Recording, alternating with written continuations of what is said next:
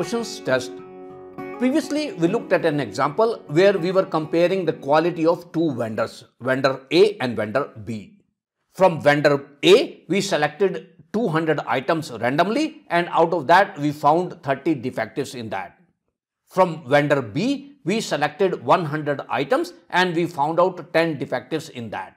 So in these two samples, from vendor A, we had 15% defectives. From vendor B, we had 10% defective. And we used two proportions method using the pooled approach to see whether there is any significant difference in the quality of these two vendors or not. Now let's do the same thing using Minitab. So here is my Minitab session open, and what I do is I click on Stat and I click on Basic Statistics and I click on two proportions. So this is the test I want to do. In two proportions test, here is that both samples are in one column. So I don't have anything in column. So what I have is I have summarized data. So that's what I will select here. That I have summarized data for vendor A and vendor B, or sample 1 and sample 2. In case of sample 1, which is my vendor A, I did 200 trials. I checked 200 items. So I put 200 here. And out of these 200 items, number of events, and events here is rejection. So number of rejections here were 30. So I put 30 here. Similarly, for vendor B, we had 100 items randomly selected, and out of that we found 10 defectives. So let's put these two as well. Now let's click on options. Let's see here that confidence level is 95%, and that's what we had in the question as well. So let's leave it as it is.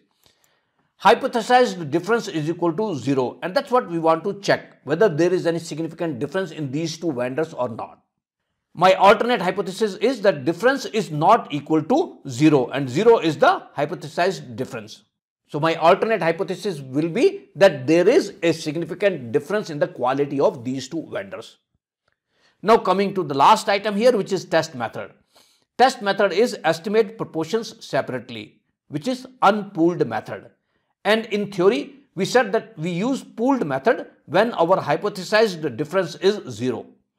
So now instead of estimate proportions separately, let's click on use the pooled estimate of the proportions. I click on this and I press OK here and I press OK here, and this will give me the result of two proportions test. Let's quickly look at this result here. So if I look at descriptive statistics, this tells me that in sample 1, 200 items, 30 events, that means 0.15 is the sample proportion. In case of vendor B, which is sample 2, the sample proportion is 0.10 or 10%. These are my null and alternate hypothesis. My null hypothesis is P1 minus P2 is equal to 0. Alternate hypothesis is that P1 minus P2 is not equal to 0. And here is my Z value, which is 1.20. This is exactly what we found out when we did this calculation manually using the pooled method. There we found out the pooled proportion first, and pooled proportion was 20 plus 10 divided by 200 plus 100, which came out to be 0.133. And this is what you see here. The pooled estimate of the proportion is 0.1333. In any test, when you do it using any software, the most important thing which you want to look at is the p-value. And p-value here, you will see that there are two p-values, normal approximation and Fisher's exact. Here in theory, we talked about normal approximation only. Let's stick to that. So let's forget about Fisher's exact p-value. So here we are interested in the p-value using normal approximation, which comes out to be 0.230. which is more than 0.05. 0.05 was our alpha value.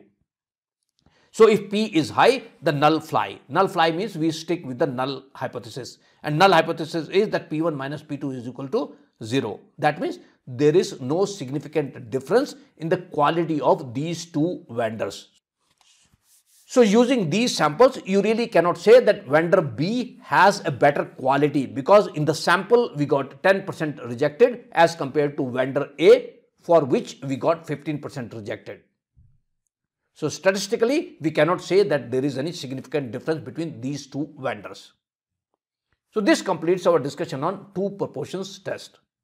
Now the next test which we will be discussing is two variances test. Let's look at that on the next video.